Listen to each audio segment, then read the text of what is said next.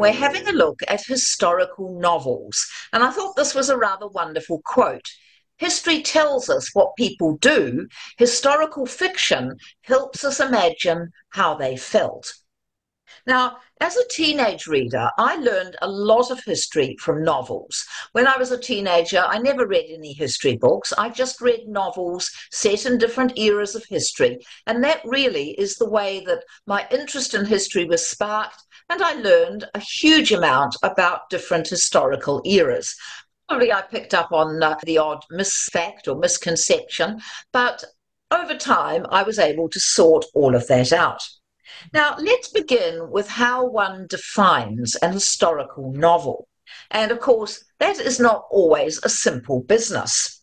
So, historical fiction is a literary genre in which the imagined plot takes place in the setting of a particular real historical events. So you're moving back in time to a particular era where certain things very definitely happened, and you're placing imaginary characters into that historical era. Or perhaps you're choosing real characters from that era and you're giving them a fictional life. So historical novels have to be set in the past. They have to pay attention to the customs and manners of the era. You can't, for example, have somebody in a 19th century novel talking about making a call on their mobile phones. You know, you've got to, of course, pay attention to what was available at the time, the conditions of the era. You can include real historical people if you wish to. There's no ban on historical novelists doing that particular thing. But it really is vital in historical fiction to have some sense of authenticity. So you've got to use words from the era. You know, you can't go talking about Wi-Fi or emails or whatever in a novel set 50 years ago because those things simply weren't there. You really need the historical authenticity. Now, critics vary in their definitions of what make an historical novel. And so I'll give you some of these definitions and you can think about those for yourselves. According to one critic, an historical novel needs to have been written at least 50 years after the events described in the fiction. So if you're writing a novel about World War II, for example, you can't write that until about the year 2000 if you want it to be considered historical fiction. Another critic says that it needs to be before the birth of the author. So if you were born in 1960, you can write a book about World War II because it was before you were born. Another critic says it needs to be set before the middle of the 20th century, so, you know, round about the 1950s. And it's very clear in an historical novel, the writer needs to be writing from research and not from personal experience. So it can't be something that the writer has actually experienced. So he or she has got to have done a certain amount of historical research to learn about that particular era in fiction. Now, there's no doubt that historical fiction has won some Nobel Prizes. This is one fascinating example. The Norwegian writer Sigrid Undset, who wrote a wonderful series called Kristin Lavransdatter, which is set in Norway in the Middle Ages. And for that book, the author needed to research Catholicism.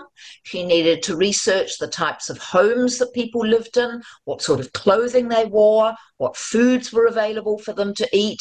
And she did it so well that she ended up in 1928 winning the Nobel Prize for Literature.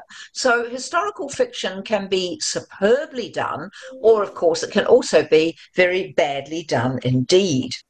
Now, really, it all started with Sir Walter Scott, who wrote Waverley, which is generally considered to be the first historical novel. And Scott had made his fame as a poet. He was wonderfully successful, praised by everybody. Then Lord Byron came along and started writing poetry. And Sir Walter Scott thought, oh dear, I think I've been a bit outclassed here. Maybe I'll try my hand at a novel. Originally, he published it anonymously, but Waverley is set in the time of the Jacobite Rebellion, and as you can see from the subtitle, 60 years before Scott was writing the novel. So certainly in the living memory of many people in Scotland who would have been able to check that he was historically being very accurate. The book was a bestseller. It was the first of many books that Scott wrote that were phenomenally popular, and many of those books were historical novels, like Kenilworth, set in the time of Elizabeth I, or Ivanhoe, set way back in the Middle Ages.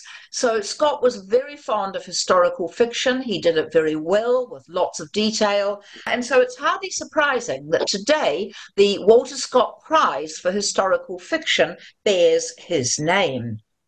This prize started in the year 2010 and it's valued at £25,000. So it is a very nice prize to win.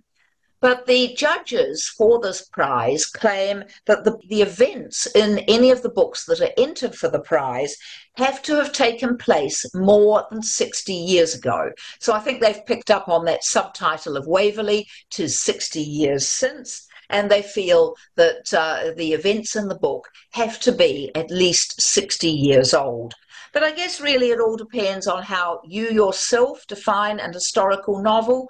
Is it all going to be set before our lifetimes? I think most of us would agree that a book set in World War II is an historical novel, but is a book set in the Vietnam War an historical novel? Well, it all depends on how you date it and how you make that decision.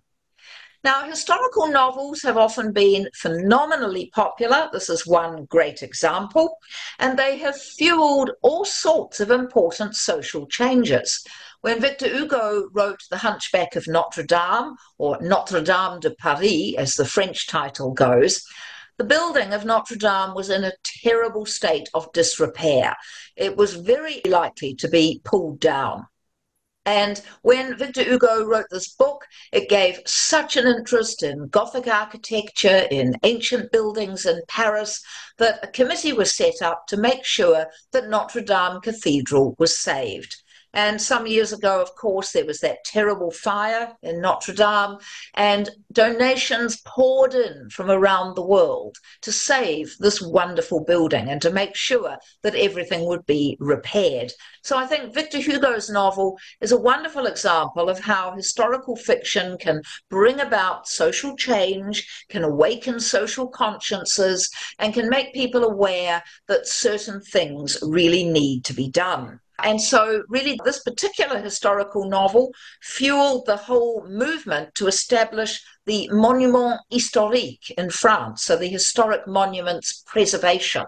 So if a particular building has a plaque put on it from the historic monuments preservation, that of course helps to save it. And so much of that came from this one historical novel by Victor Hugo. So Walter Scott, with his fiction, created an enormous interest in Scottish nationalism and pride and history, and he again did an enormous amount through the historical fiction that he wrote. And there are pluses to historical fiction in that an author is looking back with perspective. He or she is not writing about the actual times he's living in. He or she is able to look back with the help maybe of some history books and to think about particular historical events from a certain distance and perspective.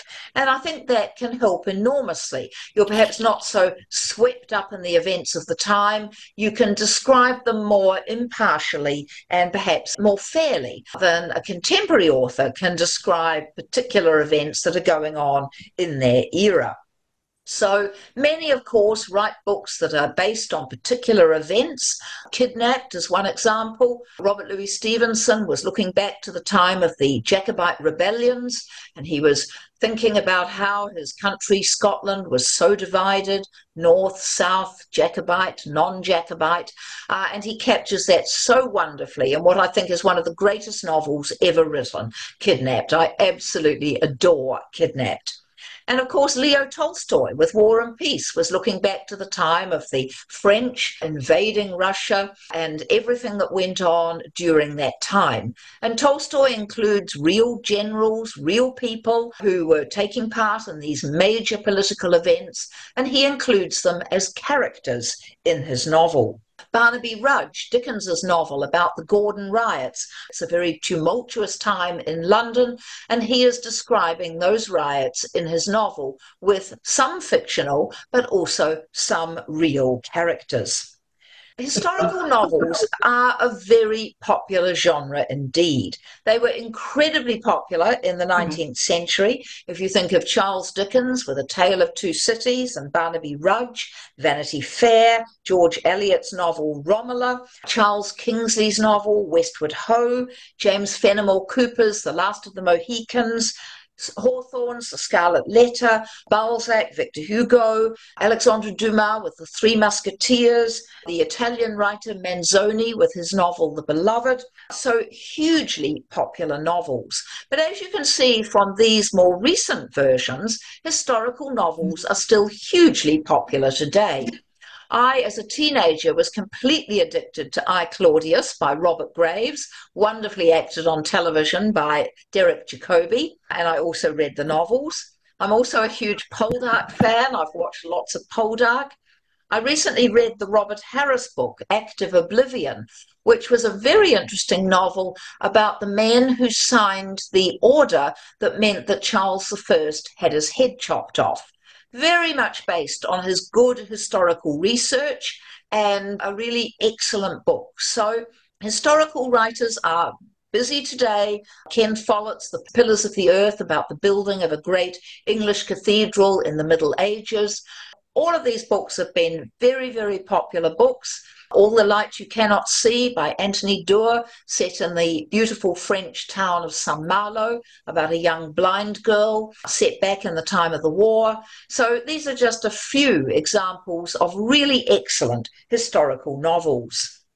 And of course, we must mention Hilary Mantel with her wonderful novel Wolf Hall. And she, of course, has won Booker Prizes. So she was basing it very much on real characters from the Tudor era. And of course, she did amazing research and a really wonderful job with all of her books. So those are just some wonderful examples of historical fiction.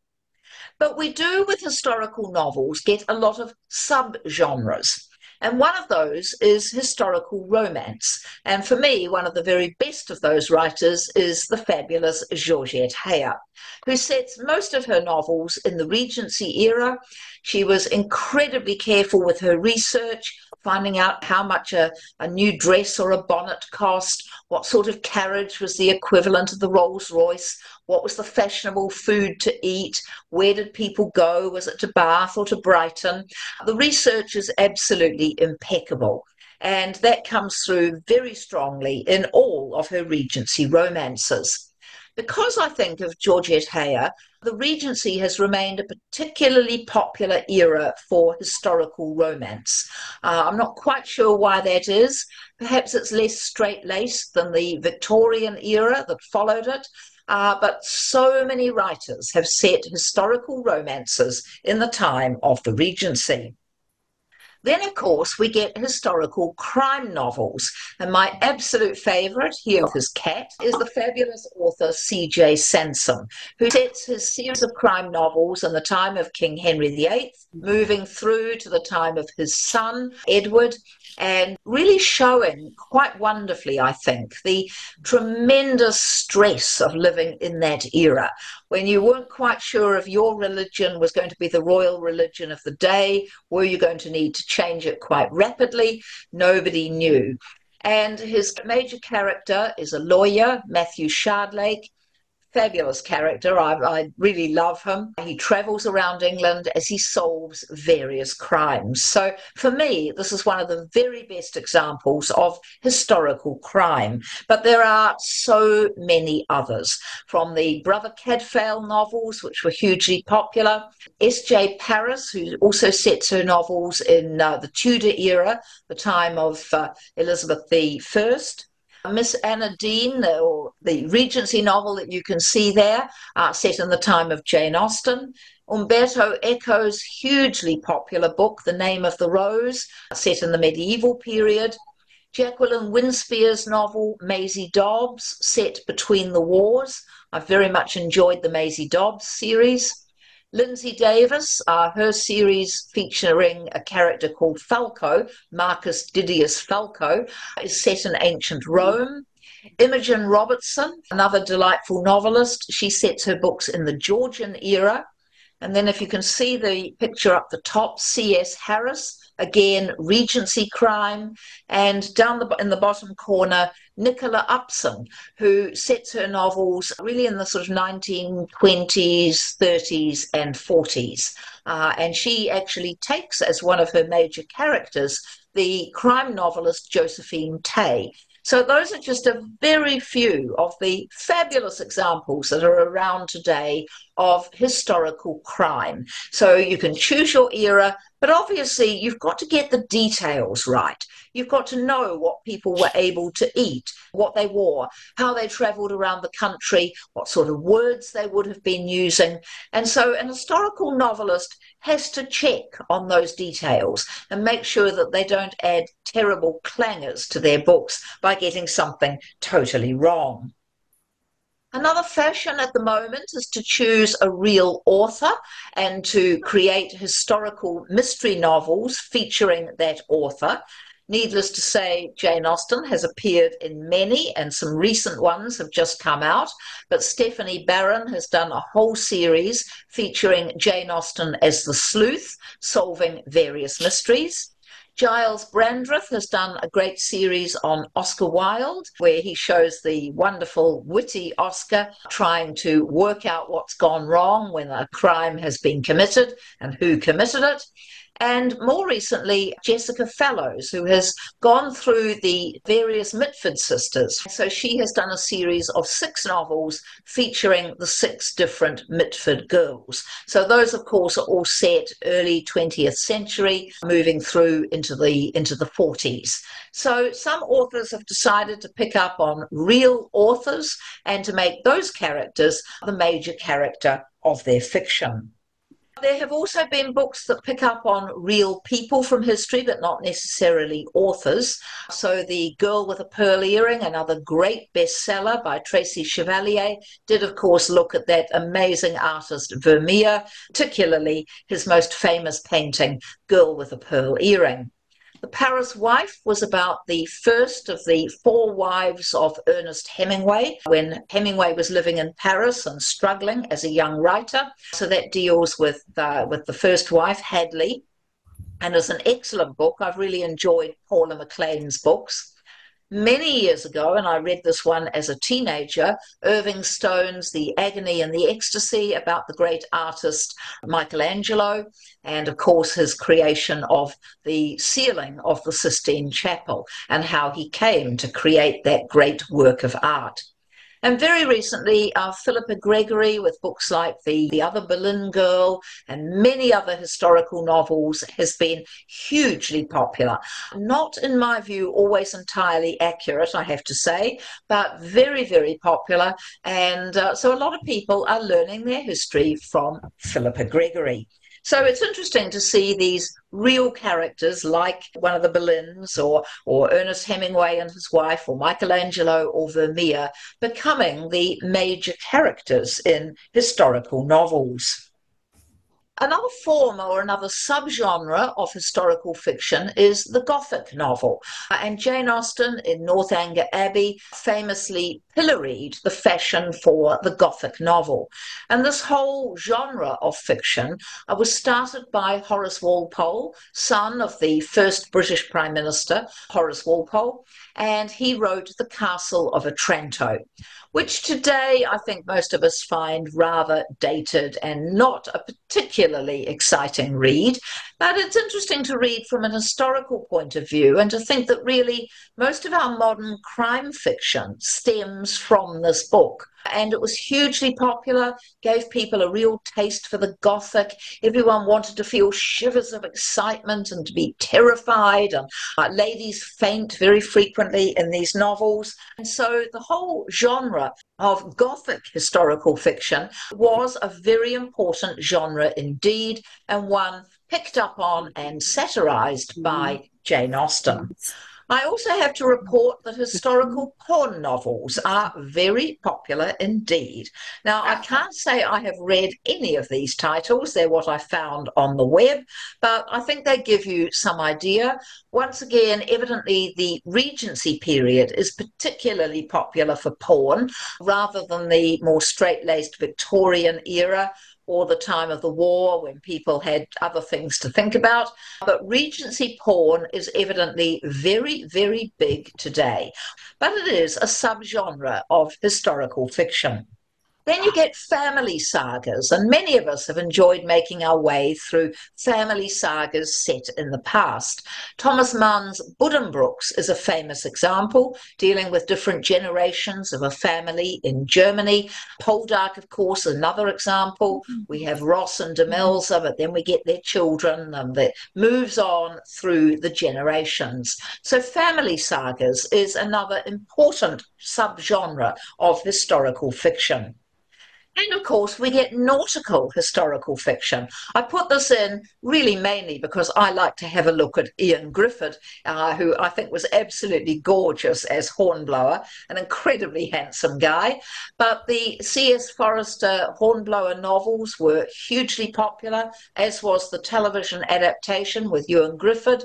And you get plenty of swashbuckling stuff and piracy at sea and battles at sea. So it all makes for very exciting historical fiction. And of course, Patrick O'Brian picked up on that quite wonderfully in his Aubrey and Maturin series. And I know there are many fans who have made their way through every single Patrick O'Brian book they could get their hands on. Captain Blood is another example of that particular genre. I believe that historical fantasy is also a very, very popular subgenre. Personally, I'm not hugely into fantasy, so this is not an area where I tend to look for my books, but some of you may really enjoy historical fantasy. So this, yet again, is a subgenre. And then, of course, there's children's historical fiction as well.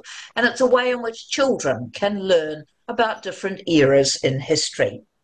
I think the huge plus of an historical novel is that it teaches us about history in a very enjoyable way. As a teenager, these were two of my very favourite books by Anya Seton, actually an American novelist. I adored The Winthrop Woman, about Elizabeth Winthrop, who, as one of the members of the Puritan family, travels from England to America in the time of King Charles II and has to make a new life for herself in America.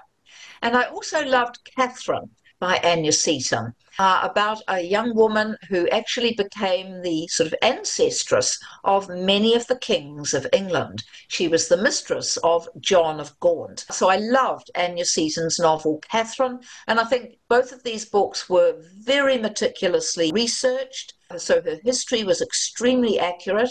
I have reread both since my teenage years and loved them once again. So these, for me, were two books that taught me a lot of history and made me realize that a very good writer can bring the past alive so vividly that you really believe as a reader that you're there in the time of John of Gaunt or the time of King Charles II or the early Puritan days in America.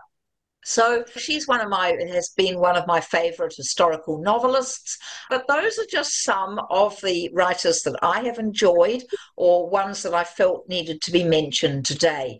So what I hope is that I have made it fairly clear for you how to define an historical novel,